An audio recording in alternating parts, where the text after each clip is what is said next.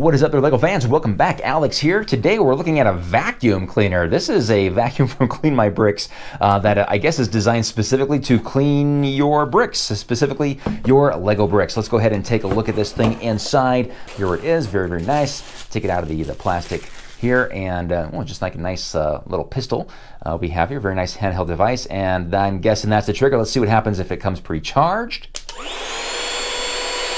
It does, and I can feel the wind hitting me just from that angle. That's pretty cool. Oh, there's the logo, Clean My Bricks. Very, very cool. And actually, it does have some heft to it. It doesn't feel cheap, so I guess that's a good sign. Let's see what else we get in here. We get some attachments. We got the little roller here. Looks like no wheels on this thing. It's just kind of meant for a flat surface there, I'm assuming. Really, really nice. And we got a nice brush attachment. It's very soft, actually. I like that. We'll see how that works, right? Let's see, we have the a USB charge cable. Where would that, oh, there it is, right there at the bottom. There it is, very, very nice and easy to find, I guess. And we got one more attachment here. All right, really nice extension arm. Anything else? I think that was it. We get a instruction little pamphlet thing here with the instructions on how to use this thing and what the parts are in various languages. All right, I don't need that. I'm a man. I know what I'm doing, right? Oh man, famous last words. Okay, oh, I think I unlocked it.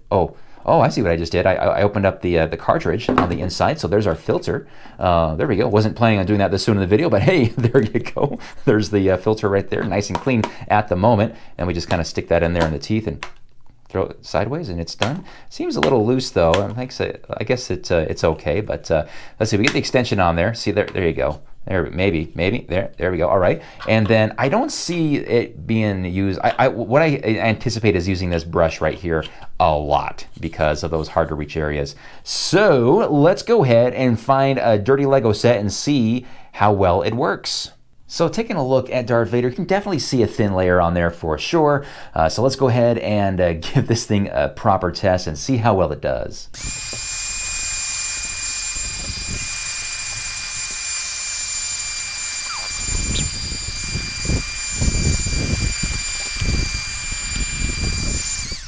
So after that first run through, there was some dust remaining on some of the nooks and crannies of the helmet of Darth Vader here. So what I decided to do is I took another pass and more aggressively with the brush, kind of pushed harder down around it, and that was able to get the dust off that I was not able to on that first pass. So I guess some dust is going to be a little more stubborn, but I was really disappointed that it didn't take all the dust off of that first pass. So apparently in some cases you have to be a bit more aggressive with the pressing of the brush and the amount of pressure you put on. So if you just like a light brushing like that, it's not going to do it. What I was doing was actually pushing it against it like this pretty hard with a kind of a circular motion, and that was able to get the dust out just fine.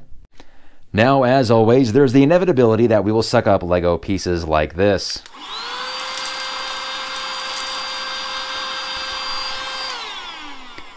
Now, I gotta say, there's something satisfying about vacuuming up Lego pieces. But anyway, so they're inside the vacuum. How do we get them out? Well, we open it up just like that, remove our filter, and there are our missing pieces that we've sucked up. Now, granted, they'll be a little bit dirty in there with the dust all around there, but no harm done to our Lego pieces. We throw them back in there, and we can put our vacuum back together. Here's our filter. Nice and easy, and there it goes. And we can get back to our vacuuming business.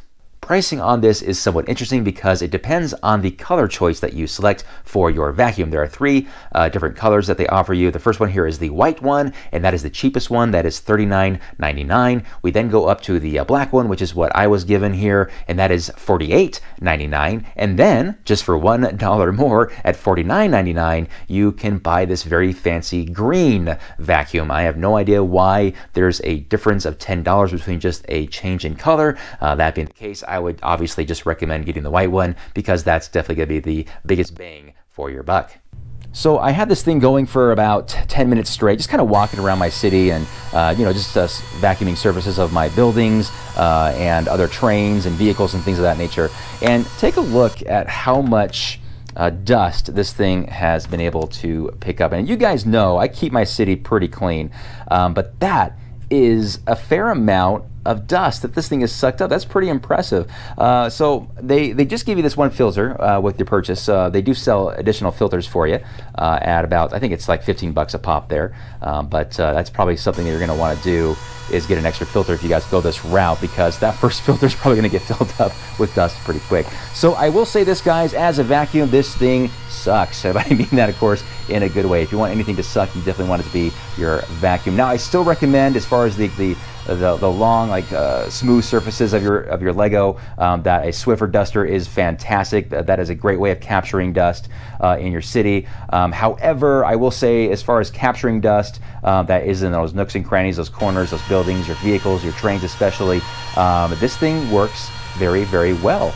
And I will say, though, you probably have your household vacuum as well, and it's probably got a nice horsehair attachment as well that does very good at capturing dust as well. However, if your vacuum is like mine, I have a Dyson, for example, and I love my Dyson. It is a fantastic, phenomenal vacuum, and it makes me feel tough when I'm using it. However, it is extremely expensive. So if you want an affordable option for something that's definitely going to capture dust, well, this handheld vacuum should work pretty well. Now, of course, the Clean My Bricks team did send me this for review, and as always, they're advising me that, hey, Alex, show your viewers this and show them how awesome it is. And it's good. I mean, it's a good handheld vacuum. If you guys want to pick it up, they are offering you a discount on it. So at checkout, you can use Alex10 or ALEX10, and that'll give you a 10% discount on their website. So anyway, that's it. A nice affordable option at cleaning your bricks. Clean my bricks. I love it. And that is my review, guys. A quick look at a vacuum that sucks. How about that? All right, guys, thank you so much for watching, and we'll catch you in the next one. We'll see you then. Bye-bye.